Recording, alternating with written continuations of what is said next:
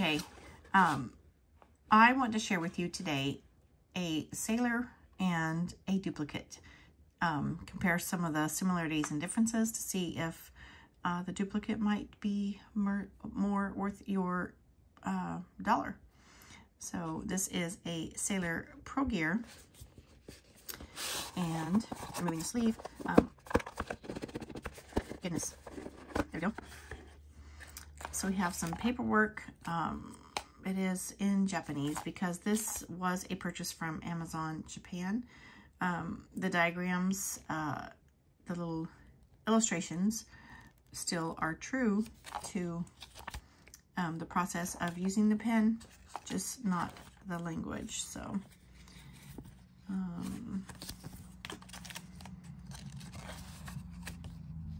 I'm assuming this is a warranty card. It does come with 2 cartridges that are black. It does not come with the converter, but I have a converter for use in the pen when I do ink it up, and it's proprietary. You do have to use Sailor cartridges and Sailor converters. So let's clean up a few items. I don't know why they didn't put all this stuff underneath in the package, but oh well. So Sailor Peo Gear Slim, if you are not aware, it is a compact, almost a pocket pen. And let me show you that here with a few other pens of that size. So this is the Pelikan M400 in white tortoise. This is a Pilot Prera. Very similar in size and design. What else might be similar in size is the Pilot Elite, or otherwise known as the E95S. So those are some similar in color and size. I have other pocket pens to compare to, but we won't do that just yet because we do want to get into this purchase from Amazon. This actually came with 2 pens, very similar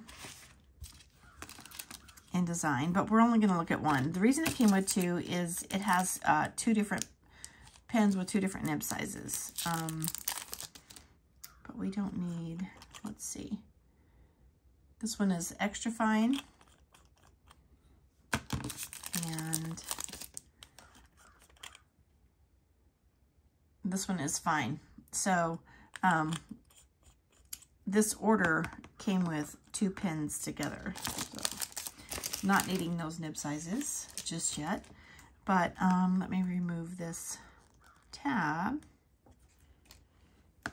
Here we go. Color is very similar. I'm not sure if you can see this on camera, but this ivory or beige cream color is a matte finish, and the Sailor Peo Gear actually has almost a translucency to it with some gold shimmer glitters all over the resin body and cap. So it's just, the resin is more beautiful, just first off. Look how similar this design is, where I'm not sure if you can tell that there's actually just a very small difference. This one on the what is this, Jinhao? Did I say? Goodness, yes, the Jinhao 82. It looks a little smaller than this one. They both have the gold band at the bottom, and both about the same length up to the cap. The Sailor and the Jinhao have similar styles at the top of the ring and the clip. So this clip on the Sailor is a little more stylish and ornate. It has a different shape, almost like a pelican there if you look at the top. And then this one's just straight sides, but it does have a curvature on the side. Very, very similar. Let's look at the finial, if I can get this in focus. our Sailor has the anchor. It's a black top with the anchor in gold, enclosed in a ring, and the Jinhao has nothing. It's just a flat surface on the top finial. Let's look at the bottom. We already know there's a color difference there, but no decor. All right, and if we look at the cap, there is a single band on the Jinhao with the inscription of Jinhao. If I turn this, I'm not sure if you're getting the letters. Jinhao, and no designation of the 82 on that. So this is a Jinhao 82, and on the band of the Sailor, we do have right here, it starts with, well, let's see. I don't know where it starts. Let's look. So it says Sailor,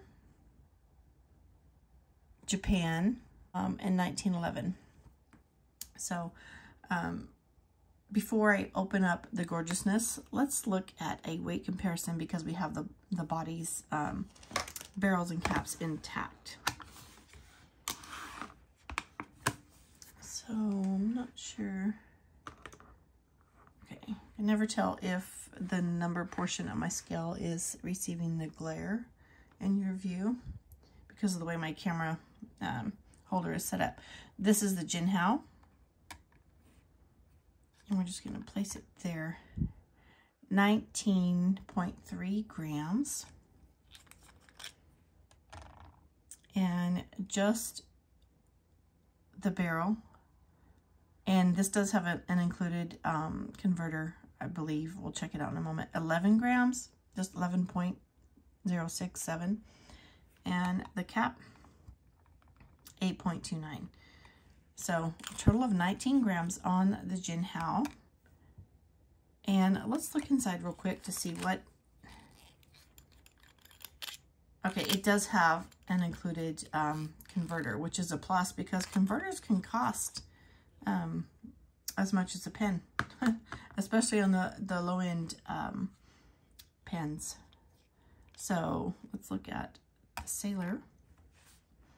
17 grams, so just 2 grams lighter, but that could be due to the enclosed converter.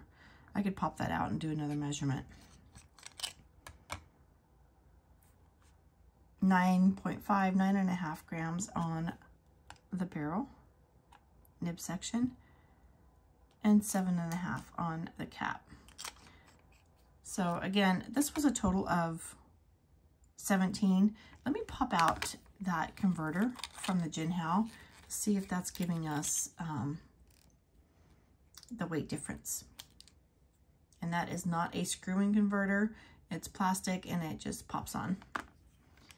So one more time, let's give these guys a fair trial here. 17.37 on the Jinhao and 17.05 on the Sailor. So that's closer. Very, very close in weight. Okay, I'm gonna pop. Well, I don't need the converter in there just yet. We know it's included in the Jinhao. Let's just put it aside. And let's talk about this nib. It's two-tone. It has like the silver in the middle and a gold plated trim along the edge with some design. And this is a fine nib. I'm trying to see. I cannot make out the script there in the very center. And we'll look at the nib. Okay, I see some discoloration here on the feed, but that's probably due to factory testing where they dip a nib and test it. So let's look at the nib on, okay, this is a 14 karat gold nib, by the way. It's a higher end pen. It does say, okay, it does have the anchor in the middle. It no longer says 1911. It does say 14 karat and medium fine. So there is some ornate scroll work, and let's look back at the nib feed. Look at these nibs together, if I can get into a focus for you. Similar size, but the shoulder area on the Jinhao is a lot lower, giving like the neck of the nib a shorter area and a longer area to the tip. And you can see the shoulder area on the Sailor appears a lot higher on the nib. So not exact duplicates there. Nib feed, let me move this out of the way because I'm really noticing that the nib feed, these little feather lines behind the nib feed on the Jinhao, there are quite a few less, maybe only a third of the nib size has the little feathered lines, and then on the Sailor, they go all the way up to the shoulders. Okay, so that's interesting. And the nib feed on the Sailor is clean, so I'm not sure if they did any testing on that, any dip testing prior. Let's look at this side. It's really interesting to compare two pens that are supposed to be so similar and to discover their differences. So here we can look at, this is the Jinhao. The grip section is just a tad longer, maybe 1 millimeter, 2 millimeters, than the grip section on the Sailor. We cannot see through the grip section. It is an opaque resin material, where the Sailor has a translucent resin material, and you can see the screw-in portion of that. The threaded section here looks about the same size, very similar. And then from there, if we don't include the grip section, the rest of the pen body, from the threads all the way down to the end finial. Pardon me. Okay, I'm back. So Amazon was bringing me some chairs that we ordered for our grandson's baseball game. It's almost spring season. Here we go. So anyway, I do want to open up these pen bodies and remove the grip section. I really need my little pen holder that I just ordered and received. So this is a metal grip section here that the plastic barrel screws into. Nothing inside, but you cannot eyedropper this pen because you cannot eyedropper against a metal surface. And let's look inside the Sailor. This is really a gorgeous pen. Look inside the Sailor. Again, the same thing. So metal. You know what? Let's look at those together. This is actually the second Sailor that I purchased. I ordered one in a medium nib and it came in a fine, and so I returned it, and the same thing happened again. And that's because I'm ordering from Amazon Japan, and that's all that's in their market on this model. So let's look at the threads here. On this opaque Jinhao, the threads are closer to the grip section, and on the Sailor, they are lower. The grip section is actually a different size. I mean, the middle part of the grip section is actually a different size as well. So one more comparison. I'm going to put this back together, and you can see the black O-ring there until you get it tightened. I'm going to put my cap there. All right, one more test I would like to do in comparison for similarities and differences. I would like to use the cap for the Jinhao and try to cap my Sailor.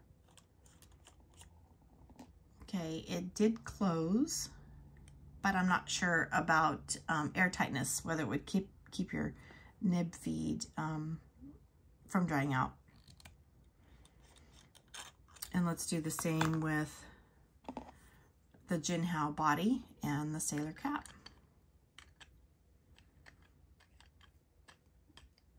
No, the threads won't even, they don't even like each other. Okay, so just as a visual, these pins are very similar, but holding the pen, you can tell the resin material here is more substantial. It does feel of a higher quality, where this just feels like a lightweight plastic. So, all right, last we're gonna do a dip in ink and writing sample. But let me show you one more pen that is very similar as a visual, and this is the Pilot Prairie. Very similar in color, very similar in size and design, but not as many similarities, as it's not intended to be a duplicate. This Jinhao 82 is intended to be a duplicate of the Sailor Peo Gear Slim. So this Pilot Prairie is standing its own beauty and quality. Very much appreciated. All right, let's get some paper here.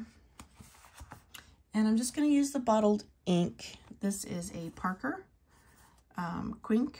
It's a black ink. I'll show you the box. I'm just going to use it to dip and test. Let's go with the Sailor first. Get into the good stuff. Dip and test. I'm glad my ink bottle was tight. All right, and the last time I used this, I realized that this looks like a lavender gray, or light, has a blue steel color in the bottle. Maybe you can see that on the cap. I don't know if the color shows through the camera.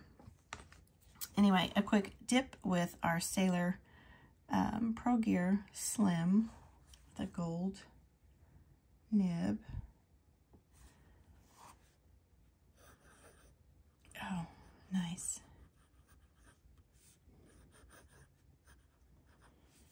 I hope that you are in frame and I am not blurred. Sometimes when I write, my hand kind of blurs.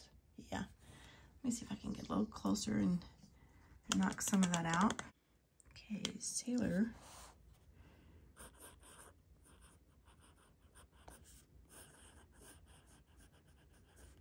Peo Gear Slim. And I did forget the name of this, so I'll have to look it up on my order, and I can't read the Japanese. So it is a medium fine nib. It's something like moon sky. I'll look it up and put it on the screen. Sailor Peo Gear Slim medium fine, 14 karat. And our ink is Parker Quink black. Very little feedback. I'm quite impressed, because I do know that Sailor, or the Japanese nibs, tend to be more fine than the European nibs, and so I try not to go too fine, although I do adore my EF on the Pilot Elite and on the Decimo. I love those because I use them on my small grid on the Hobonichis. So let's do some, how this ink flow keeps up. And that's due to, I believe, this design of this nib feed, that the ink flow is excellent. So we'll do a comparison in a moment here with the other pen. And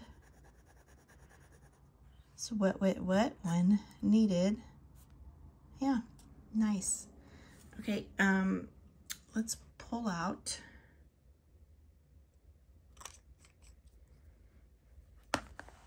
our other pen, which is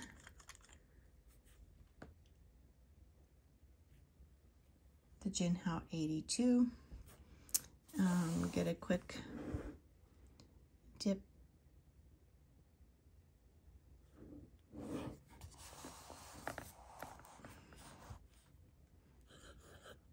Okay, right away, I just dipped in the ink nib, the nib in the ink bottle. Let me do that again to show you for proof, because our first stroke down did not have ink flowing.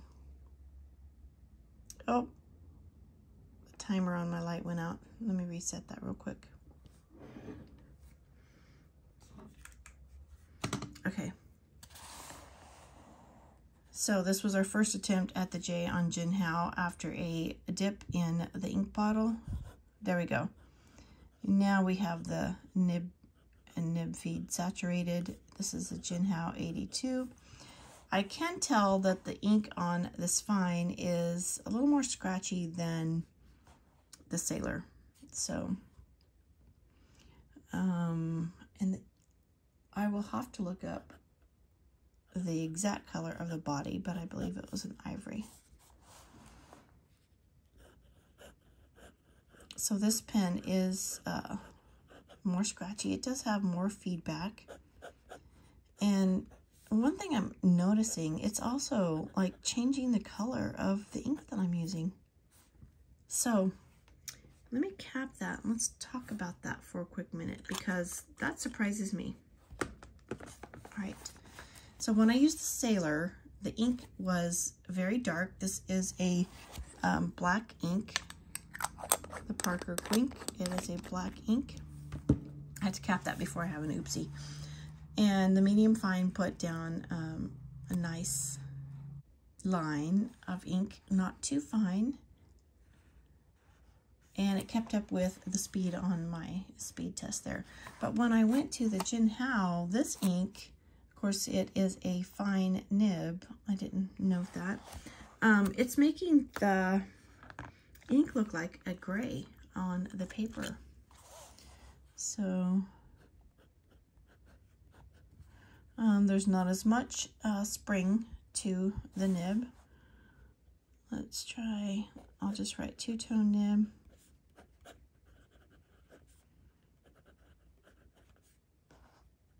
And it is a steel nib,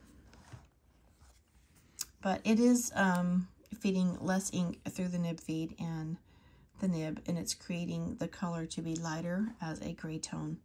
So if you want to spend $14.95 for two pens that look like a Sailor, you could carry them around. They would perform, you know, they have the included cartridge converters, which is a budget plus. I would say these pens being, what, $7.50 a piece with an included converter that was less than what I paid for this converter.